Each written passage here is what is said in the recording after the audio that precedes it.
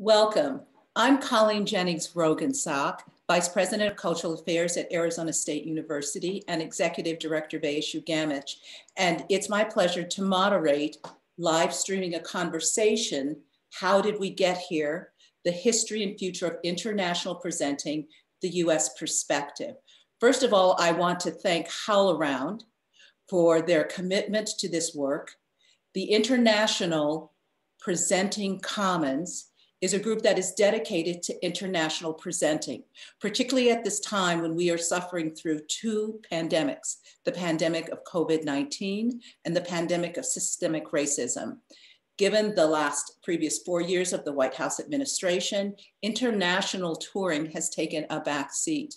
While we remain very much committed to our American artists, we also know and value the importance of international presenting. This is but one of several conversations we will be having, because this is a conversation about the history of how we got here and the future of where we're going. You will meet today a panelist of distinguished presenters and producers who have not only made a career of working in terms of international touring, but have also educated many of us along the way. They will each be representing the portions of the country where the bulk of their work has taken place. First, I would like to introduce Baraka Saleh, and Baraka defines herself as a cultural warrior and a revolutionary. Baraka will be focusing on the continent of Africa. Next, I would like to introduce Christina Miranda King. Christina will be focusing on Mexico and Puerto Rico. She is based in Mexico City, raised in DC. She's a transnational consultant, producer, and curator of performing arts and music events, and she's the co-director and founder of A Whole Day Travel and Cultural Experiences. Our next panelist will be Joe Melillo, who will be focusing on Europe. Joe is the executive producer emeritus of Brooklyn Academy of Music, BAM, and after 35 years of experience, he completed his full-time work at BAM on January 2019, and he's maintaining an advisory position to date at BAM. Our next panelist, Olga Garay English, her focus will be Latin America and the Caribbean, and also as a former funder of cultural exchanges. Olga Garay English is an independent arts consultant. Previously, she was the founding program director for the arts of Doris Duke Charitable Foundation and the executive director of the City of Los Angeles Department of Cultural Affairs. Also on our panel, you'll be hearing from Philip Arnaud, who'll be focusing on his work in Eastern Europe. He founded the Theater Project in 1971 and the Center for International Theater Development in 1991. And Philip has done decade-long projects in East Africa and the Netherlands. His work is in Central and Eastern Europe, and he began that work 45 years ago and continues to today. And our last panelist will be Rachel Cooper. Her focus will be Asia. Rachel Cooper has been at the Asia Society for over 25 years and has worked with performing artists in Asia and the US as a producer, presenter, researcher, and advocate, and is a proud member of our large arts ecosystem. Each of our panelists will speak for 7 to 8 minutes, and then our responders will respond to the panelists' comments. These two are individuals who have had a long history in international and global exchange. Our first responder will be John Kalaki, who worked with Trisha Brown, PepsiCo Summer Fair, Walker Arts Center, Yorba Buena Center, and the Flynn Center, as well as the Pew Charitable Trust and the San Francisco Foundation Charitable Trust. He is now serving his second term in the Vermont House of Representatives. Your Honor, we're glad to have you here. Our next responder will be Linda Bromberg. She founded Pomegranate Arts in 1998, an independent production company dedicated to development and touring of international performing arts project. And our next responder will be Claudia Norman, an independent creative producer based in New York City. She is the founder and director of Mexico Now Festival, producer of multicultural festivals in the US and Latin America, and recently co-founder of the New Generators, a new arts and entertainment company dedicated to create and produce programs with a global perspective. She's also a proud member of CIPA and a member of the Mexico Committee at NAPAMA. And our last responder will be David White, former artistic director of the Yard, executive director of Dance Theater Workshop, creator of the National Performance Network and Suitcase Fund. Each of the responders will have 4 minutes to respond, and then we will open up our question and answers as soon as they are done. So we'd like to go ahead and begin. Our 2 questions we are asking of each panelist are this: what is your value proposition as it relates to international presenting? Please examine your practice and share one story about how your practice opened doors or enlightened audiences. And you must understand, each of these individuals not only could spend the next 2 hours talking about their practice and the importance it has played for us in this country as well as globally. So confining it to 8 minutes is going to be a challenge. So we'd like to first start off and kick it off with Baraka Saleh. Baraka will have a picture up as we have some internet connectivity things going on. Baraka? Well, thank you, Colleen. Can everyone hear me? Yes. Okay, so first of all, I want to thank Colleen for inviting me to participate. I want to, of course, thank International Presenting Commons for this opportunity and making this conversation possible. I also want to thank my fellow panelists, and I would even say esteemed panelists, many of whom I've known for decades and even traveled with them to different parts of the world, including Africa, Asia, South America. I want to give a special shout out to Olga Garay. During her tenure at Doris Duke, she made it possible for presenters to not only meet artists and other presenters, but our peers around the world and to engage in their work. I also would just like to acknowledge a person who could not be with us that Colleen invited, and that is Christopher Hunt. For those of you who have been in the field as long as we have, some of you may know his name, and unfortunately he's very ill and living in France and could not be with us. I want to be clear that when we say I'm talking about or representing Africa, I do not speak for Africa. I do not represent Africa. I can only represent and speak for my own experience, both personal and professional. And I could be wrong, but I think my experience was probably a bit different than my colleagues on this panel. If I can give you just a couple of examples, in the 1980s, I was working at the Houston International Festival. It was a festival that focused on the culture of a different country or region each year. And when we started having the conversation about Africa, one of the board members said, "What if we send you to Africa, Baraka, and all you find is a bunch of jungle dancers?" And then she was shocked when the only Black board member got up and walked out. In the 1990s, while working at Yerba Buena Center for the Arts, at a reception, a woman said to me, "How does a Black woman get a job like this?" In the early 21st century, Stephanie Hewley and I, were one of my colleagues, were working with the National Song and Dance Company of Mozambique, and someone asked, "Why are you spending so much time on little third world dance companies?" Of course, until that little third world dance company ended up on the front page of the New York Times Art and Cultural section. So these misperceptions that we have about Africa are very critical and a reason why I've been doing this work for over 3 decades.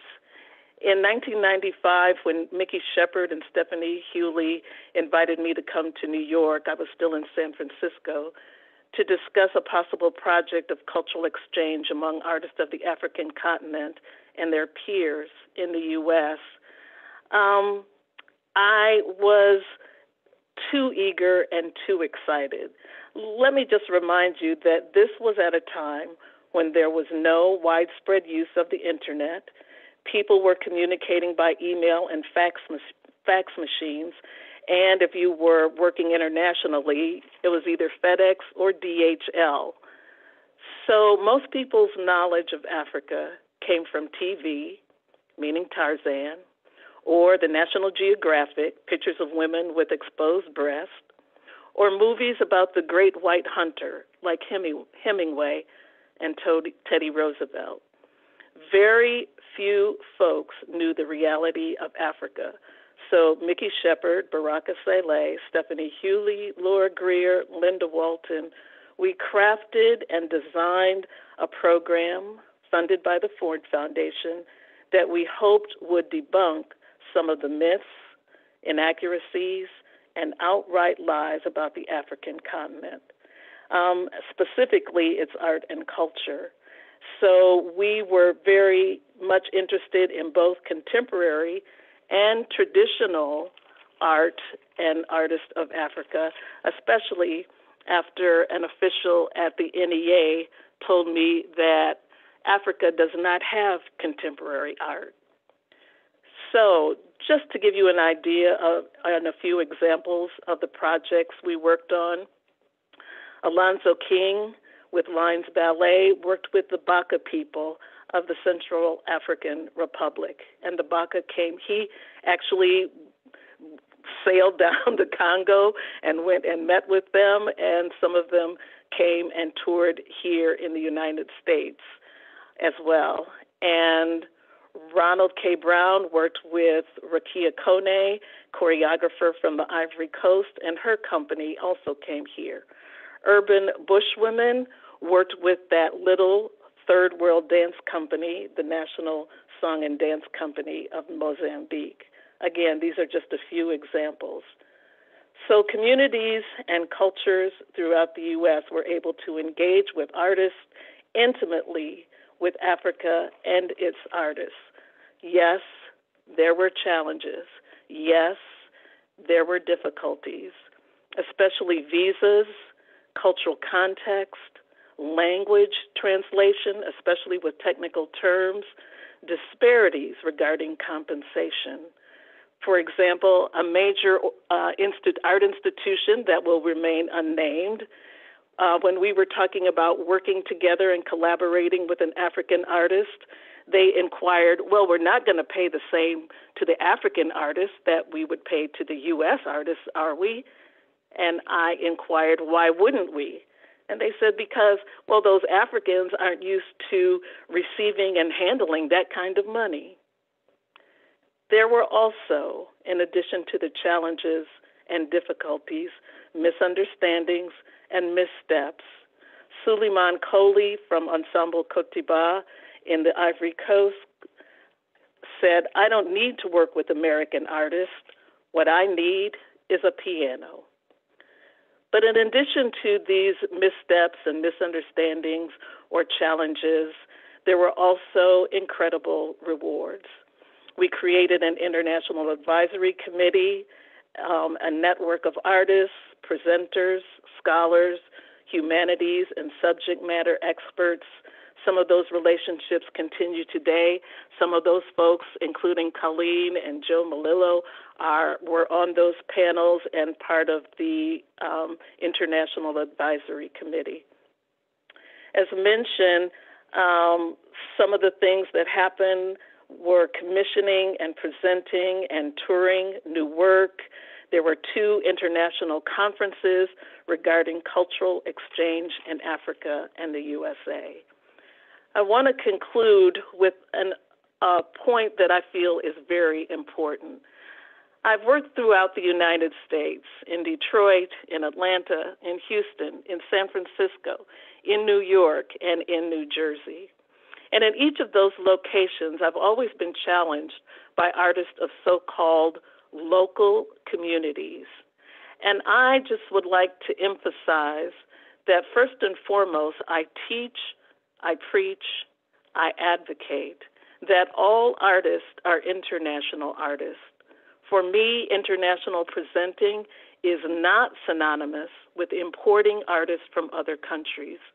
International presenting is positioning all artists within a global curatorial context and framework that requires the same level of representation, consideration, compensation, opportunity, and respect. part of my mantra and methodology throughout the beginning of my work since I first went to Africa is read, research, study. Read, research, study. So I do have resources about current and historical presenting regarding working with Africa and the African diaspora. If you would like to receive those resources, you can perhaps in the Q&A ask for my email, and I will give my email address. Thank you. Thank you, Baraka. That was wonderful. And two things. One, if you have questions as our panelists are speaking and our responders are speaking, please put them in the chat.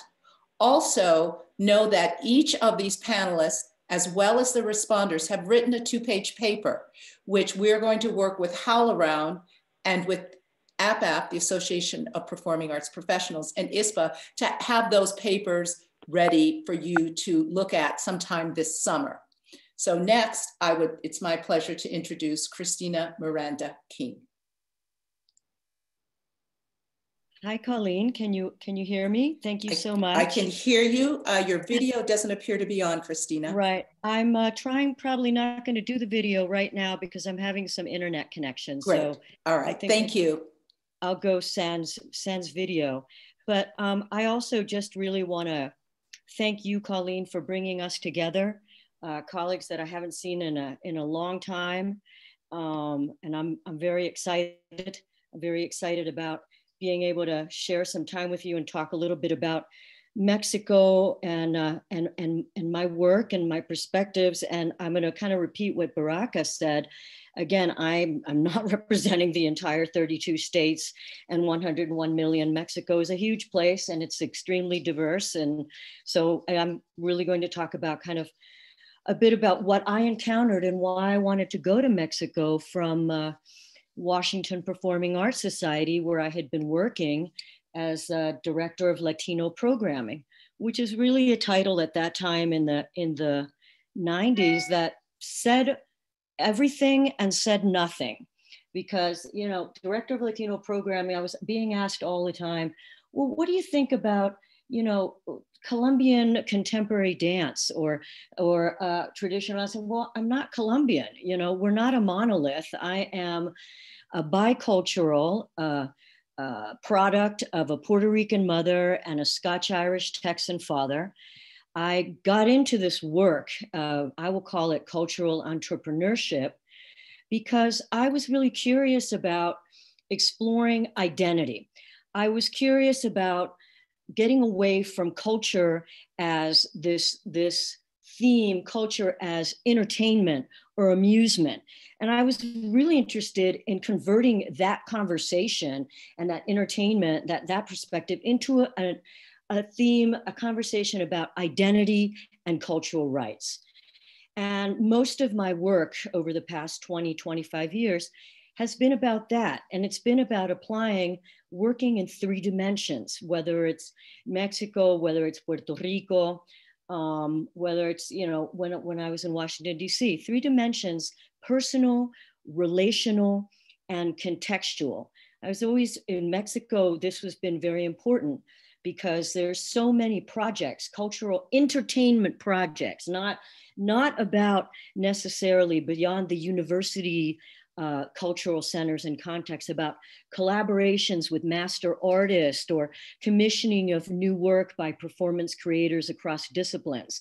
I wanted to be involved, to do more of this work from what I had been doing in Washington, to translate that to Mexico. So, and to learn, you know, because we're talking about, you know, I really wanted to learn about the artists who are working in the canon of contemporary art, and how presenters or how cultural workers in Mexico were curating and putting context and dealing with the massive historical migrations and the immigration issues and the symbiotic good and bad relationship between the United States and Mexico. I mean, estamos en la cama juntos. That's a little saying there in Espanol. We're in bed together. We're working together because that is what we are interconnected. So I really wanted to dedicate a lot of my work in Mexico to building a cultural corridor between, my colleagues in the United States, Mexico, what I was doing to really understand what was going on with performance, with the new work, with ultimately how I could help support the work of artists in distribution and experiencing work in, as Baraka well said, debunking myths, dismantling the fervent stereotypes that are still vibrant in the United States on Mexico, and Mexico is really in every aspect of everybody's life, from the food in the US to everything. It's ingrained. So I get to Mexico, and, I was really interested in learning about addressing communal needs and that creative placemaking, and how to enhance the quality of life and build communities, enrich communities in that experience. And I found that in Mexico, our creativity really represents a mix of like local ingenuity and effervescence, a cosmopolitan flair, a whole plethora, just thousands of just incredible community initiated projects dealing with issues of social justice, human rights, and equity, combining their work with a really sophisticated digital presence to project work around the world, animation. I was learning over the past, years I've seen in Mexico that festivals and cultural spaces in Mexico, and I would say the same for Puerto Rico, but I'll get to that in a moment, work with really few resources.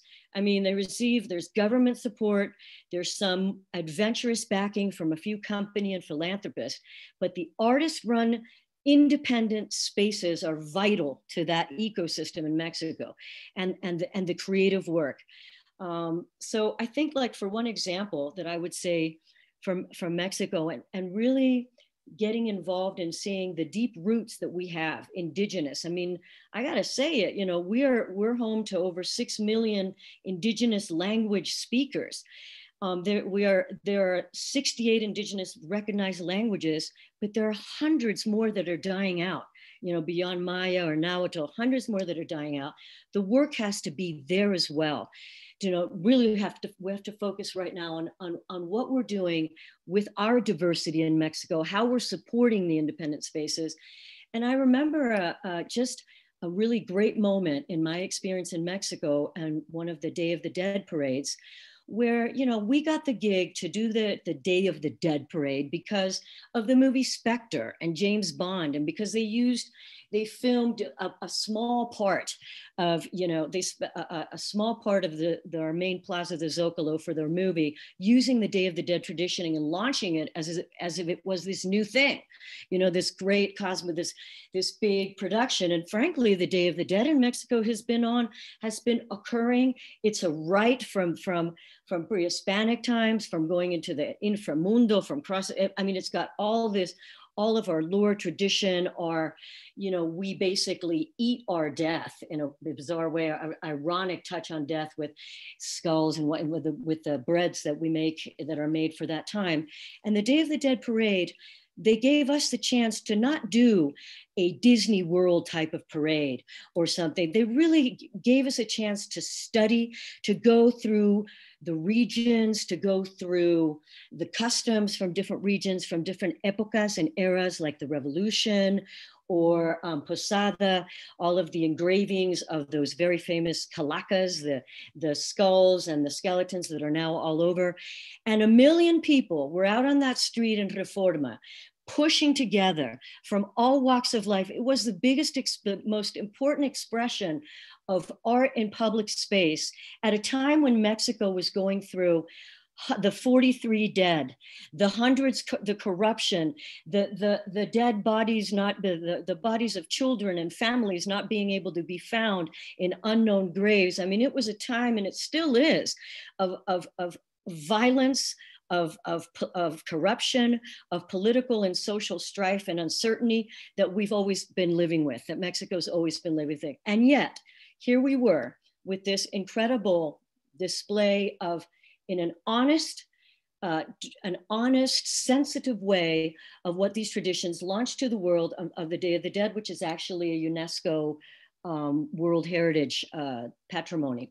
So, you know, I think that for me, working in Mexico and seeing this connection and really being able to link artists from Mexico with my presenter colleagues in the US. I mean, at that time, a lot of us were looking in the US, what can we do? What's being done in Mexico, Latin America, and the Caribbean? We want to bring Latino artists. But, you know, you have to think about how you bringing Latino artists, you have to bring the work, not the stereotype, you have to bring the vision. There's so much contemporary work being done that is impressive. So I don't know how much time I have left. I think I don't have any more time left. I think you're right on time, Christina. Okay, so I think we'll just probably leave it with Mexico. All I can say really, and I really did want to talk about Puerto Rico, because Puerto Rico is pretty much, you know, known for, yeah, the music, the lush tropical forests, the breathtaking skies, and they're all well documented, but our history is nurtured by 500 years of a melting pot and counting of multicultural influence of heritage, in addition to our colonial status. And that colonial status is something that needs to be addressed in a country now where 57% of our children live in poverty. In 2019, we're a US territory. We have nothing to do with Estado Asociado Libre, a free territory. So I want to put out that we have a vibrant cultural scene. I'm working right now on a project called Transformarte, where we're bringing together the methodology of the theater of the oppressed by Augusto Boal, and we're bringing it. We're working with community leaders in 8 communities throughout the island to bring together theater and community organization and developing community leaders through theater and having them see their scenes themselves on stage. So creativity. Thank you, Christina. And thank you so much. This was so wonderful. I want to remind everyone that you can put your questions in the Facebook chat with HowlRound or the Facebook chat at ASU Gamage.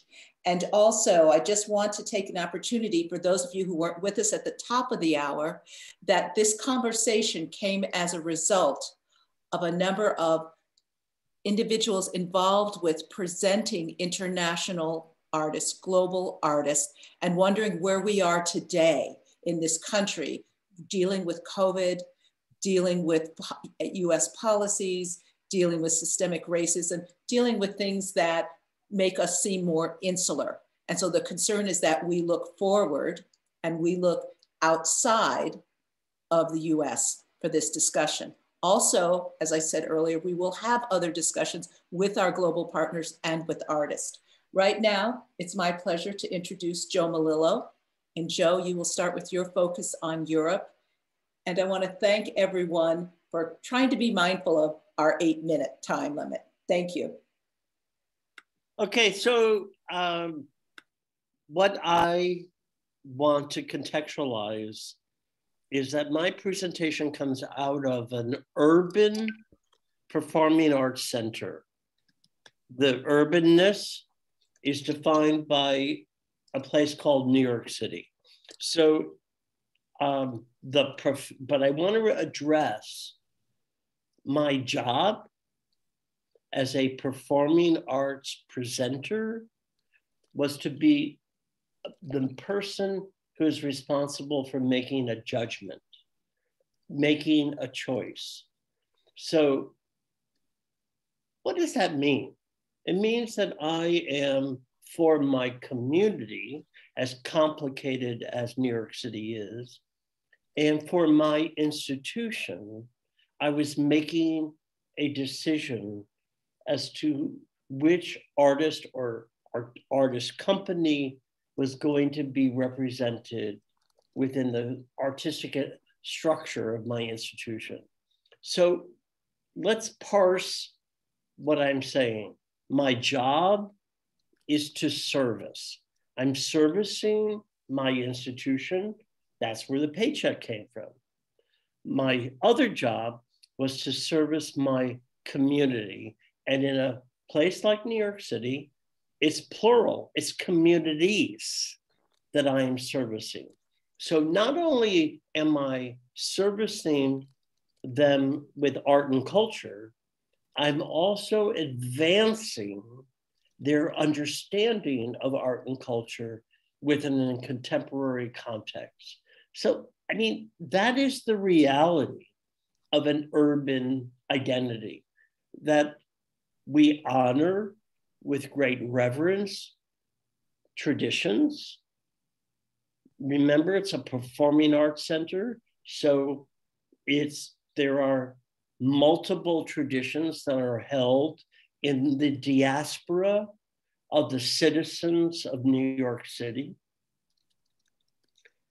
And in the country of origin, the tradition is a living tradition, and there is a relationship between our endeavor in servicing our communities of ethnicity or racial identity with the intrinsic life of a tradition that's being held in their communities. So that could be Africa, Asia, that it can be in Eastern Europe, and as it is my responsibility in this presentation to talk about the European community. So, I mean, this is what fundamentally is operating when you have the job. We had jobs in order to do this assignment to program and service our institution and my identity as the Brooklyn Academy of Music, or BAM as it's affectionately known. And that's what my endeavor was about. So because I didn't create the institution, I stand on the shoulders of another man 20 years older than me, who actually made the institution a profound part of the cultural and artistic life of New York City, and that's Harvey Lichtenstein. And so when I entered the game, he hired me in 1983, was to create a contemporary performing arts festival. And I'm here to say to anyone who's watching this that the performing arts is not a static art. It's an ever-growing, organically evolving art. So there is a contemporary artistic reservoir, and simultaneously there's a traditional reservoir when you're speaking about global artists. I think we have got to change our language and use global and not international, because we still are living with an age disparity where an older generation than us thinks of internationalism solely about the European community. No, my interest is a global understanding. We're one planet. We're very complicated in terms of our multiplicity of our identities. And so I think we're better serviced by saying global rather than international. That's a different matter. But I want to be able to, as what the charge was, to say, you know, when I talk about being someone who's responsible for servicing my communities, one of the most important communities that in my lexicon of definition of communities, plural, is the artistic communities of the 5 boroughs of New York City. And we happen to be one of the great cities that has been responsive to the art form of dance. And so it took the Brooklyn Academy of Music BAM to introduce a German artist who fashioned in the 20th century a new art form in the realm of the genre of dance. She created a hybrid, in German, Tanztheater, in English, dance theater. But in 1984, BAM presented and introduced to New York City the work of Pina Bausch, Tanztheater Wuppertal, Germany. No one had ever in this country seen the live work of this artist. And she crafted a hybrid art form of great validity that was being toured throughout the European community. And what the presentation of Pina Bausch at BAM created was a extraordinary major change in the understanding of the possibility of an art form called dance, that the American artistic community needed to see that it was possible to do something other and be extraordinarily successful. She is a German citizen, not an American. We, an American arts presenting organization, took on the responsibility of introducing her to the dance capital of the United States, New York City. That's what we're talking about. Art in front of people. Part of those people are artists, and artists need this inspiration. And a great artist named Pina Bausch made it possible for them to absolutely, extraordinarily consider the possibilities of their own art. Thank you, Joe. Thank you. That was extraordinary. Thank you so much. And now next up, Olga Garay English. Well, Olga will not only focus on Latin America and the Caribbean, but Olga has been an important funder in making international work possible. Olga?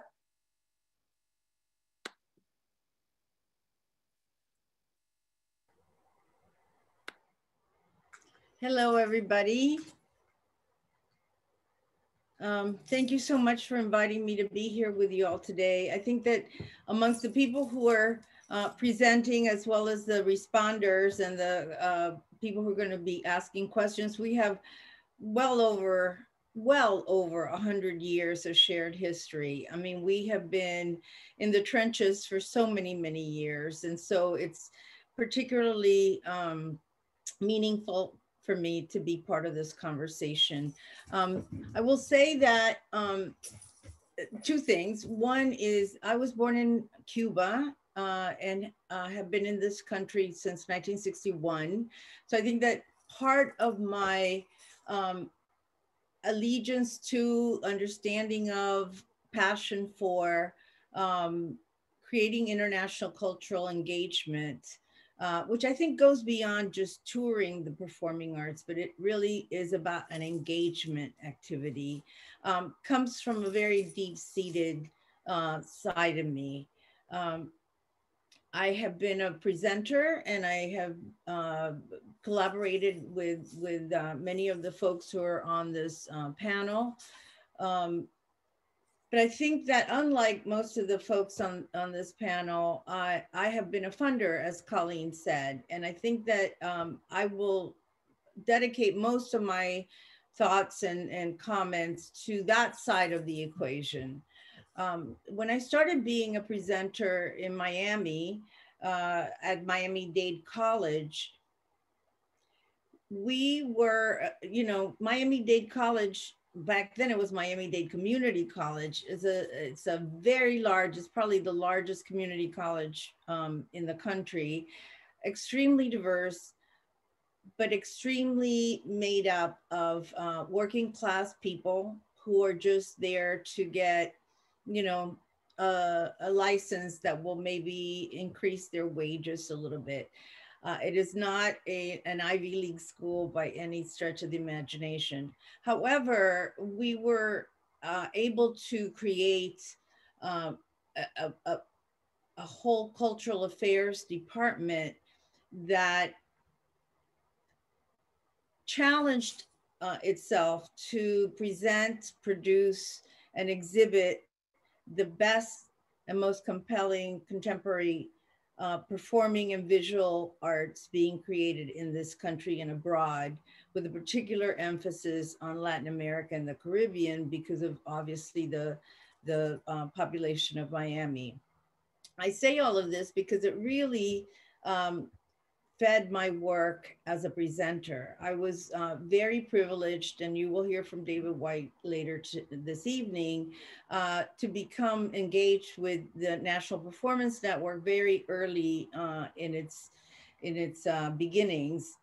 And it completely changed the way that I thought about art. It was, you know, Miami back then is not the Miami we know now.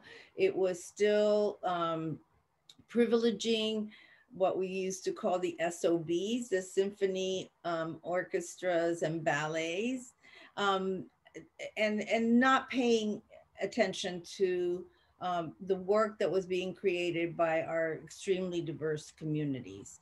And that ability to learn about the National Performance Network and learn about contemporary art and learn about the connectivity between places of origin and being able to speak to audience members who perhaps had not had the privilege of being exposed to the arts before, really just was such a learning curve for me as I became a funder, first at the Doris Duke Charitable Foundation, where I was the founding director of the Performing Arts Program, and later here in Los Angeles as the executive director of the City of Los Angeles Department of Cultural Affairs.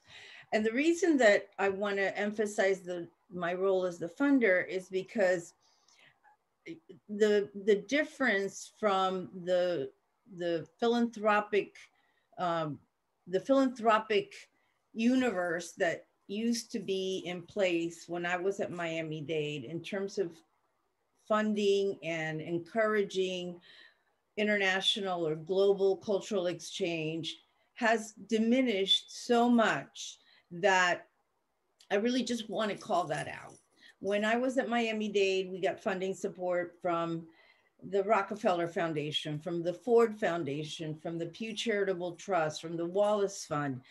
All of these national organizations that provided vital philanthropic support, they didn't just fund us to do national work. They funded us to do work. They funded us to do work that made sense in our communities. And in the case of Miami, as in the case of New York, where I later moved, and in the case of Los Angeles, where I am now, internationalism and global perspectives are so baked into our DNA that I think that I would like to use my time here talking to you to set out a plea for both the public and the private sector in terms of philanthropy to rethink why we're not encouraging that type of work anymore. Now that we have a new administration that is ready to take back our seat at a global table, at a global conversation, and everything from nuclear armaments to, you know, reduction of the pandemic, the arts need to have that same kind of forum and relevancy, because we are really part of what's going to make not only our own country, the United States of America, but the world as a whole, a better place, a more just place, a more equitable place. And the arts have a major, major role to play in that. So thank you so much for inviting me tonight, and I look forward to our discussion. Thank you, Olga. And I underscore what you have just said. So important. Next, we have with us Philip Arnaud. Philip will be speaking about his work in Eastern Europe.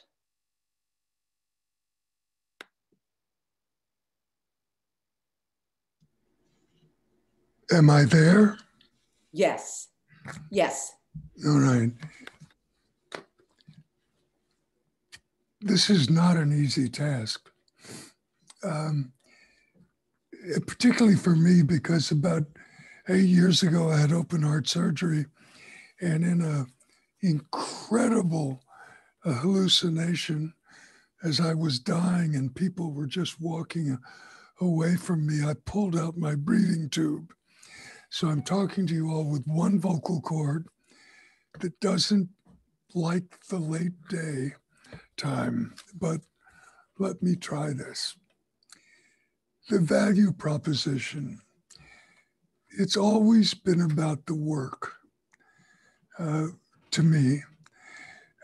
What I founded the Theater Project in 1971. I had a black box theater, flexible, small, 150 folks.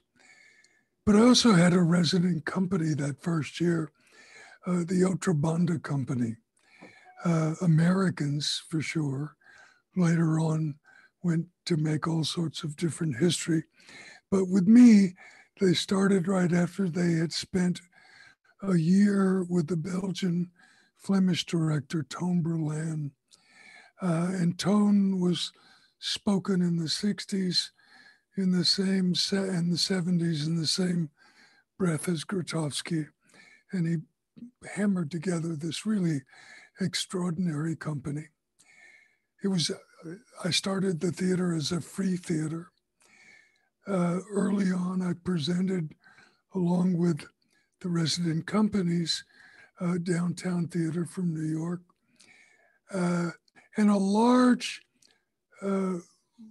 artist audience. When Joe talked about that artistic community, that's where I heard about every new turn BAM was taking, not from anything they sent me, but from artists in New York who said, look what's coming. Anyhow, so that's where it all began in 1971. In 73, I got to see the work after reading a lot about it, the work of Grotowski in Philadelphia. My friend Richard Menon brought Grotowski there. He'd left the theater, but he was still performing Apocalypsis cum figuras. I saw it twice in Philadelphia. Once when Richard gave me the whole house, and we invited about 50 artists and presenters. One man drove from North Dakota to come see this one performance of Apocalypsis. In 74, the Grotowski analogy, the Iowa Theater Lab that was making a lot of noise in this country and abroad, left Iowa City and became my second resident company. Rick Zank's company, as I said, was in residence, teaching, creating, when I got a call from Tony Abison, who was then the director of a lab company in Washington, the Washington Theater Lab, saying he was traveling secretly in the country with Grotowski, trying to find a partner for a project called The Pillar of Flame.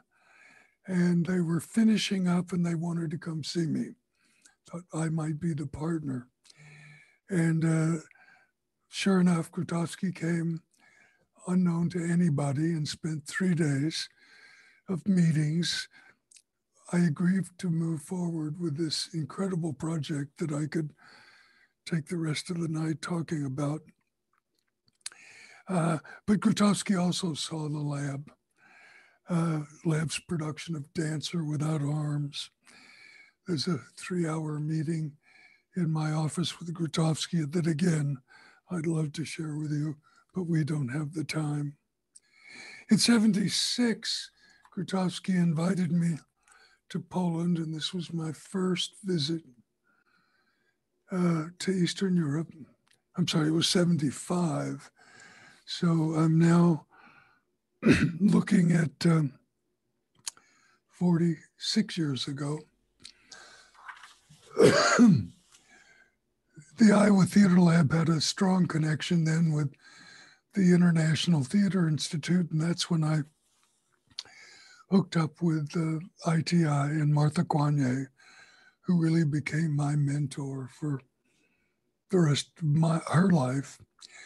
And I traveled a lot looking at this work that was, excuse me, stunning to me, that was increasing my understanding of what theater could be. And I found it traveling about 100 days a year while I was still running the theater project. And then when I left the theater project and started CITD, it was about 200 days a year, not just in, excuse me, Eastern Europe, but all over. And I kept going back, looking at new work to bring to that quirky audience. So it all was rooted in the work and rooted in those unbelievable relationships that I was so honored to have with the people that made that work. The one story, I'll try to do this real quickly. November 2018, I was probably then making my 100th visit to Hungary, and a lot was happening in this country. We were all looking at this tectonic change of artist leadership. I've got the 1-minute warning and I'm going to land it. But also I was excited about that, but deeply concerned about where I'd seen Hungary go. And the right-wing Orban government was taking over. And the week that I was there, along with Howard Shalowitz later and Margaret Lawrence, the Central European University was kicked out. And it was there where the notion of trying to seed relationships that could last 20 years, 30 years. I'd just come from lunch in 4 days with 4 people who I had more than 100 years of history with. So I'm staring 80 down next month, and I'm still working and launching 2 projects, one in Hungary and one in Poland, 4 years, linking new leadership in this country and abroad. And I'm glad to be sitting here talking to you all. Thank you, Philip, and we're honored that you're sitting here talking with us. Next, it's my pleasure to introduce Rachel Cooper, who will talk to us about Asia. Big topic, Rachel. I can't possibly talk about all of Asia, but we are in this together. We live together. We are live together, whether we're in the room or we're in the Zoom. And how we engage not only to hear, but to really listen is really, I think, the work that we are all engaged in. Today, 2/3 of the global population live in Asia, with China and India, of course, counting for the largest proportion, and the world's 4th most populous nation being Indonesia.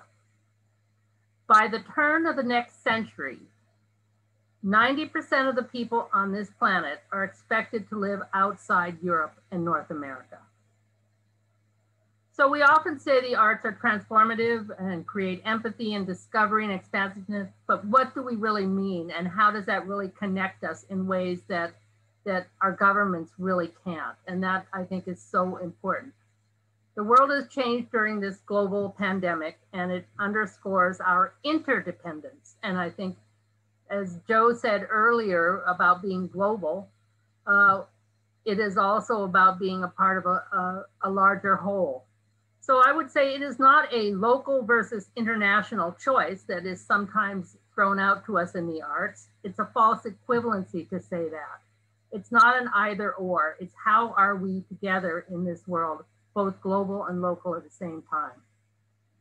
America first, a former president said, not seeing that the air, the water, the planet are in an interdependent relationship, and that it is our shared humanity that we've got to bring together. Asia has been part of the American performing arts and just the fabric of our community for at least 150 years, whether in the formal or informal sector. So Cantonese opera, for example, came 150 years ago during the time of the Transcontinental Railroad, or the vibrant Filipino jazz musicians in New Orleans, also in the 19th century, or the incredible Arab musicians that were in New York in the 19th and 30s. And there are so many other artists that we could talk about, many of whom have been presented by many of you, whether that's contemporary, popular, traditional, some hybrid mix. But I wanted to share 3 experiences from my time at the Asia Society where I have been really honored to work with some incredible artists and to be a cog in the ecology. I don't know if you have cogs in ecologies, that's definitely a mixed metaphor. First, I want to talk about Iran. So Shahram Nazari and the Path of Rumi. So I'm picking specifically some countries where I think I'm generalizing, but many Americans do not understand and don't think art first when they think about Iran.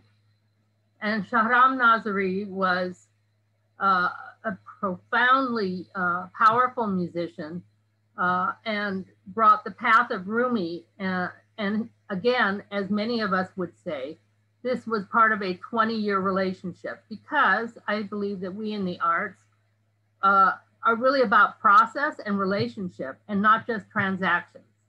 I know there's a market out there, but really so many of us have long-term relationships, and those interactions are really important.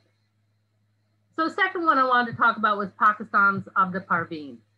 Abda Parveen is an incredible Sufi superstar in South Asia. And after the Times Square bombing attempt, the ambassador, Hassan Hussein, decided that the best way to try to reach Americans and change their view of Pakistan wasn't a diatribe at the UN, but to bring their greatest artist.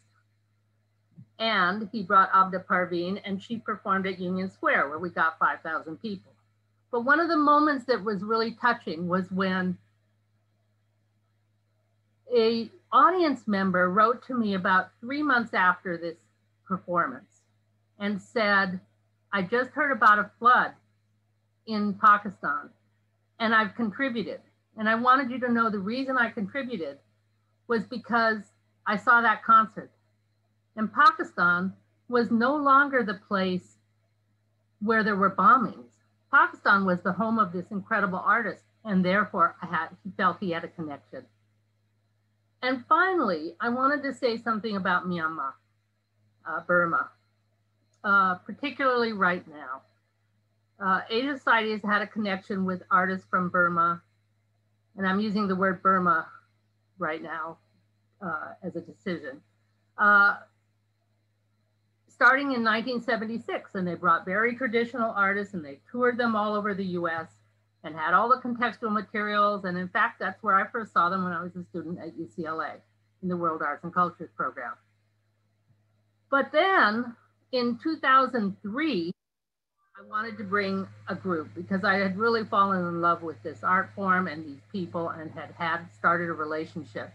So I tried to bring a group. It took several attempts because that was the time of a military regime. And even the Minister of Culture said, I'm not sure we believe in cultural exchange. But I was encouraged to keep going and keep trying, and we brought this extraordinary group. That was in 2003. 2015, we brought another group, a Zatwe. By that time, the country had opened up. It was a whole different feeling. There was a sense of not only the traditional culture, but the pop culture. There was heavy metal, there was hip hop. And now at this moment, we're in a very different and very sad and upsetting time. And of course, because as I said, we're all about relationships. Those of us working in this area, we have relationships. These are the lifetime relationships. And therefore, the artists that I'm hearing from are hip hop artists, because of course, this is not a one-way street. We're talking about arts that go back and forth and part of a larger ecology in which American artists are also often seen there. And then it's the hip hop artists who are creating the work about this horrific coup that is taking place and the violence that's going on right now. But what I wanted to emphasize is that it's the artists who have the voice, who are bringing this to a global audience. And if we're going to keep this on the radar beyond the CNN saying, well, that was last week, I think it's going to be from artists. And I think it's that passion. And so I feel very honored to be a part of this group and to be able to share just a little bit. And I've put some links in to the that will be shared on HowlRound later. But thank you very much. Thank you so much, Rachel. And you're right, there's so much to talk about. Thank you for bringing those things to light, and there's much more to come to light. Now it is time for our responders. And again, we have chosen 4 responders who have long histories in terms of international and global presenting. And we're going to begin with Claudia Norman. Claudia? Hola, gracias a todos.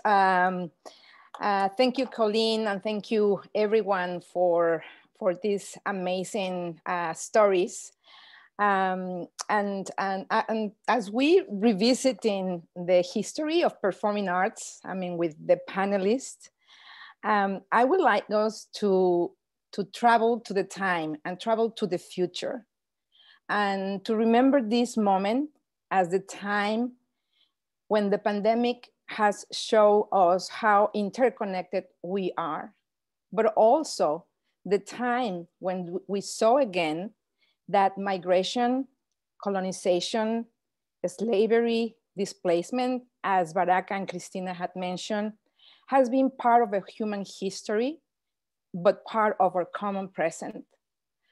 I want us to remember this as the time of a renaissance, when we had the chance to establish collaborations, quote unquote, between artist communities, independent producers, cultural organizations, foundations, as Philip Ward had shown us.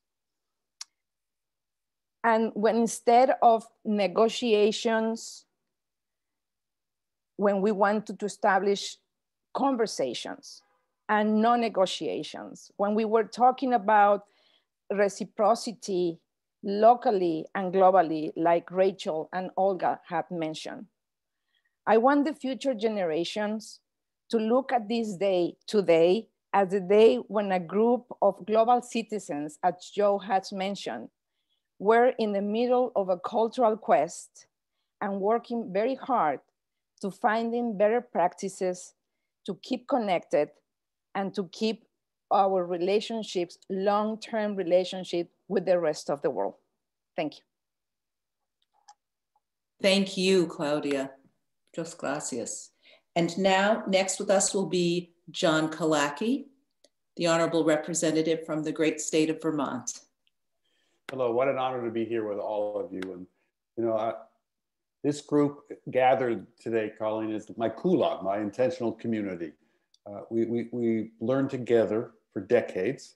I remember meeting Joe Malillo in 1983 when he first went to BAM. I was at Trisha Brown, and after that performance, I put press kits in a backpack and got a URL pass and went over to Europe because there wasn't even email then, and I just knocked on doors, opening up Trisha's European market because we didn't know how to do it. We just helped each other. So Art Bukowski from Merce Cunningham gave me a list of presenters. I used that, you know, and then David White, who you're going to hear from with the National Performance Network, really made it a priority for us to be a community, to learn from each other, to kind of argue with each other, challenge each other, support each other, and also really travel together. This group, we've traveled all over the world together, and as important of seeing work by artists in their communities, we also were able to be together, having dinners with artists, having drinks with artists, going to bars with artists, having a good time and understanding this context. I loved what Christina said about the personal, relational, and contextual, because we really did that. With many of you, we taught all over the world as well, and sometimes our marketing and fundraising ideas didn't really translate very well. And we learned more from the artists in Eastern Europe and other places that we had the opportunity to teach together. So I think that's really something that before there wasn't very much. We kind of built it, we made mistakes together, we grew it, it became professionalized. And now that it's collapsed again in this implosion, I think it's important for us to realize that it's again about artists. And Arvo Part, who a wonderful composer that I love, he said something that says, this tiny coronavirus has shown us in a painful way that humanity is a single organism and that human existence is possible only in relation to other living beings. So we have to open up. We have to get the funders again. Olga, thank you for that, because it really was capitalized. These curatorial trips are research intensive. Our own government, federal government put in money, other foreign governments put in money. We have to really change this thing to welcome people, not have the tyranny of the last 4 years. So I'm really hoping that in the new administration that there's going to be open borders. And I cannot wait for the next decade of working with all of you on these issues. And I feel very blessed to be among my kula. Thank you. Thank you, John. Thank you, John. That was beautiful. And now it's my pleasure to introduce Linda Brombach. Linda? Hi, Colleen. Thank you so much. And it's so amazing to be here with all of you, and John Kalaki to speak after John, who actually taught me to ask artists how to dream. And I learned so much from him over the years. I just want to acknowledge, and I'm looking down on notes as everyone was speaking, I took some notes, and I'm just so inspired and continue to be inspired by this group. There are some women in the field that are my heroes, who actually think so much about the connective tissue of the artist. And as we bring international artists and the global community to America and outward into other countries and support American artists, women like Lisa Booth and Deirdre Valente and Anne Rosenthal and Kathy Zimmerman, who have spent their lives really thinking about how these artists move from region to region, institution to institution, and care for them. And I'm not really just talking about the travel and the visas and the freight and the obvious methods that it takes to support international work, but really unpacking and understanding and researching and deepening the understanding of different methodologies and ways of the way we work in our structures in America when we invite and bring artists to our country and want to support them to come to America and really think about what America is and the different regions and perspectives that we have when we are inviting artists from abroad to come here. It's really impossible for me not to think about what Baraka said. I think about artists as global artists, all artists as international artists, and thinking about international presenting on our care of how we bring artists and invite them to our country, as well as how we support artists, American artists who desire and really want to have an opportunity to share their voice and their craft abroad. So that's a constant circle and thought for me.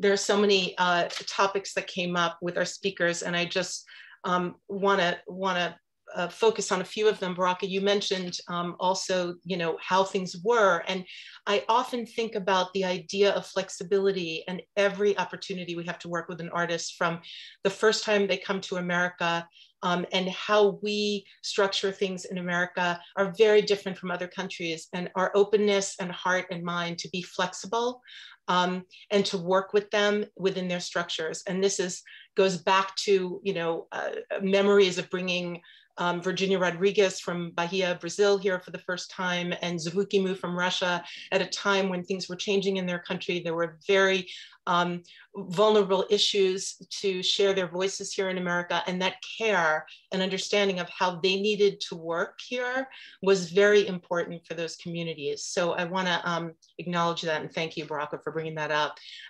Christina, you spoke so beautifully, and I know the work you do is so deep in the community, the communities that you work in. And one of the points that really resonated with me was the depth and how we reach and understand the communities, and not just coming in and out. And you do that so well. And I just want to amplify that whenever we have a way to support that structure, it is extremely valuable. I had the opportunity this summer to go to the Grec Festival in Barcelona and look at some work there. And there were many presenters there, but what was interesting and incredible about the experience was that we were given the opportunity to visit artists working in their own spaces in different mediums outside of the city, and really have time to learn about their craft, learn about their work, eat with them, have time with them, and have a deeper understanding. So I just want to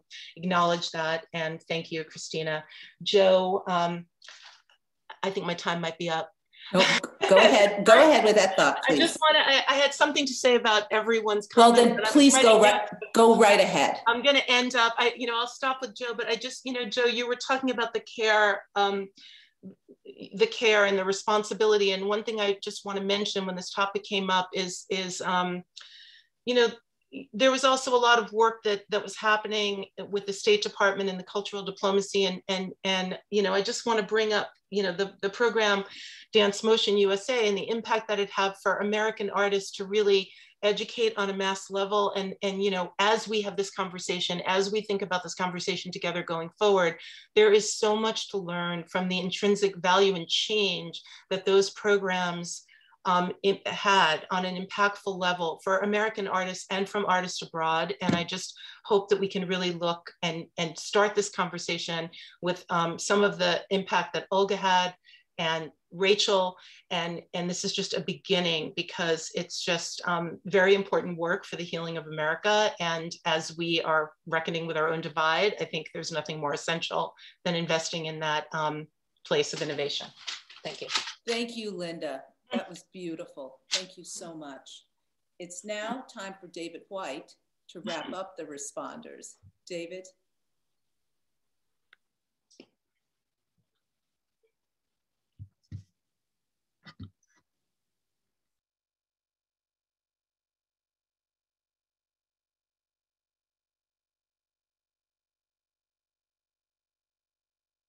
David, unmute yourself, please.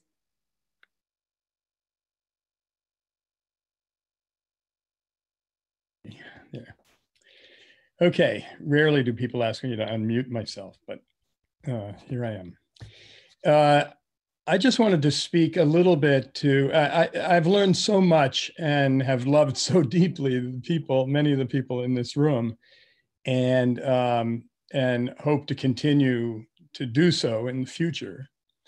But I also wanted to talk a little bit, at least from my point of view, which had to do with a lot of the buildup of international work came from individual artists who wanted to explore elements of their heritages that were the international or global flip of the coin from their own heritages, immigration expenses, experiences, et cetera. And that was something that began back in the mid 80s and during the time of identity politics. I mean, we're seeing echoes, if not huge, timpani of them now. And so being able to make sure that people had money immediately, that they could essentially ATM the suitcase fund and pursue some of this curiosity, some of this intrinsic interest, some of this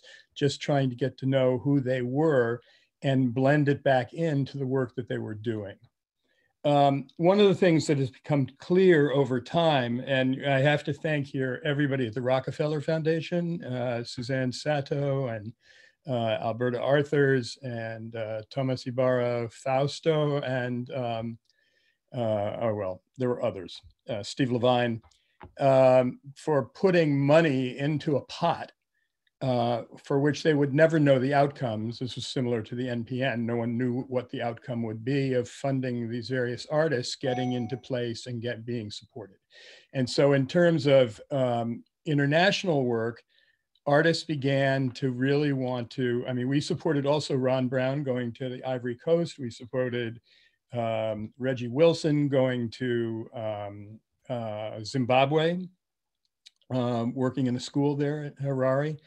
And so many more kinds of things. And one of the things we realized was that we needed to keep supporting things so that the work would have a lasting component. I often said that we go, when in the kind of work we do, we create an event, we present an event, okay. But then there's, if we bring something back again and do it deeper, there becomes this kind of familiarity that's something that was missing with the event. And then finally bring them back again. And then you have this kind of solid relationship in the community. And I'll just say that that has happened in the last 5 years. We presented Mel Paso from Cuba 4 times. We presented Le Patin Libre, the Rogue ice skaters from Quebec, 3 out of 4 years. And the next one was just canceled because of COVID. But all of this was a sign of the kind of work that we wanted to do to make sure that artists were remembered, that they could dig in, and that they could find communities both at home, but certainly away from home, and in which they would also identify with other working artists. So I just wanted to bring those 2 things up. And then finally, just to say that besides those long-term structures, the idea of creating long-term structures of support. I mean, in a way, I think I often saw myself as a feral systems designer. I didn't know what I was doing, but it seemed to have a systemic part to it. And so like with the NPN and seeing how these kind of individual activities morphed into, as John Kalaki alluded to, a community of not necessarily always like-minded, but sort of like-purposed individual. And then that began, when the Suitcase Fund began shortly thereafter, even though it wasn't meant to be modeled on that, it turned out to be a way of building that idea of community into this larger framework of inviting work, of getting to build relationships with international producers, et cetera. Thank you. Thank you, David. For the panelists you've heard from, the responders you've heard from, there is such a deep conversation that, thank you, HowlRound and IPC, that we're going to need to explore this further, because there's such richness from lessons we've learned and lessons we are still yet to learn. I want to ask for our first question to come from Mark Murphy. And Mark, we know of your international work, both at On the Boards and Red Cat. Could you ask your first question of the panelists, please, and of our responders? And if we could maybe have all of us on the screen, Thea. Thank you, Colleen. I'm inspired by this panel, and I'm having flashbacks to memories of times when working with so many of you to invent a way of working internationally in the US. There was no one who taught it to us, and all of you taught it to me and invented ways to make it work. That leads to how that quasi-infrastructure gets passed on. Most of the memorable moments and the worst war stories from the international presenting were presenters functioning as managers and agents, dividing up the responsibilities to make a tour happen, because it was not a profitable venture for management, especially with artists from Latin America and from Asia, which were even more complicated in terms of the logistics. Is there expertise there to reemerge, especially post-COVID and post-Trump? And what can we do to make that possible? Because there are many agents I know of and managers who are risk averse at this moment, especially when it comes to international work and especially non-European work.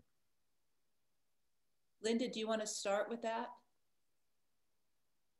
Yes, I mean, I think that we have to build variables in together, whether, you know, artists are working with managers, agents, creative producers to plan. I think, you know, we're doing that right now, Mark, with American artists traveling abroad, of really in this time building in, when we've gone through this after 9/11, where so many tours were planned and then canceled because artists couldn't get their visas. We had a situation with some artists coming in from Pakistan. I think transparency at this moment is essential, and collaboration in terms of variables. And we need to make sure we're protecting the artists, but not only the lead artists, the infrastructure of people that support and hold the art that are part of that company need to be thought of in terms of that planning and risk factor. So I think we do need to do it together. And it's happening right now in many different countries. New rules and regulations are coming through. And I think as we think about presenting, we're thinking about it as engagements of the phases it takes and the year-long planning to actually commit to presenting international work and what that means if something goes wrong. Claudia? Yeah, I think when I was talking about reciprocity, it's basically when you are committed to present international work, you have to be committed to establish long-term relationships, and also you have to, like Baraka says, you have to research, you have to study. And then you enter into a room, into a conversation, not a negotiation. You enter into a conversation and you build and you listen and you learn what are the needs or their needs, the artists coming to the US, and what are your needs to present that artist. And that is like, do you really need translation? Do you really need, can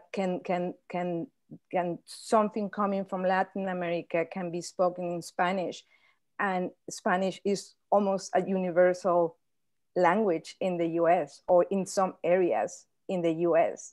Do you really need translation? Is really that something that is going to not give you the chance to present that work? So I think it has to do with going beyond just the surface, you know, and requires like a full commitment. I think you froze up a little on us, Claudia. Yeah. So, and when you talk, when you talk about the roles that we play, I think this is the time when I talk about Renaissance, is the time to rethink our roles. And we all have to be involved at the same level.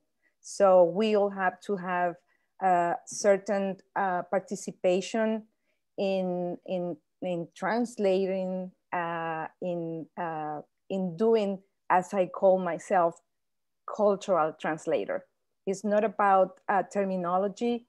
It's about what really needs to be understood, and see that as a part of a community, not the other, but is part of your community and how you welcome in that community. So those cultural nuances are gonna give you the chance to successfully reach out to your local communities but also you're going to give the artist to really have and have your final evaluation, and it's not about quantity, but about quality of that cultural experience. So thank you, Claudia. Well said.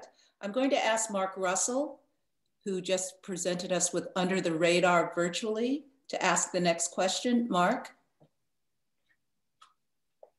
And you can unmute and visualize yourself, I guess, or revisualize yourself.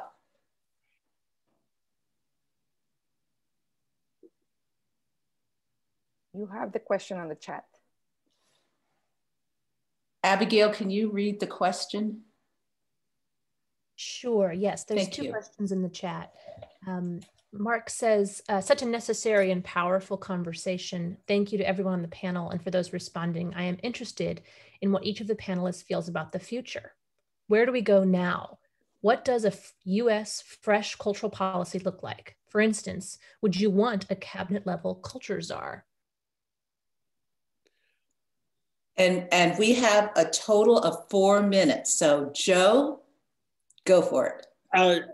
Listen, in an ideal world, I believe it would be possible with a Democratic president and that it would be possible to engage them in a conversation about having a minister of culture, a secretary of culture in a cabinet position. I think the conversation could be had. Okay, that's the positive side, all right?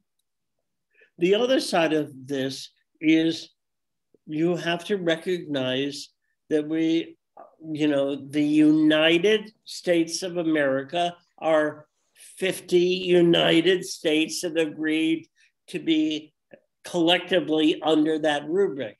And each state is states' rights versus federal.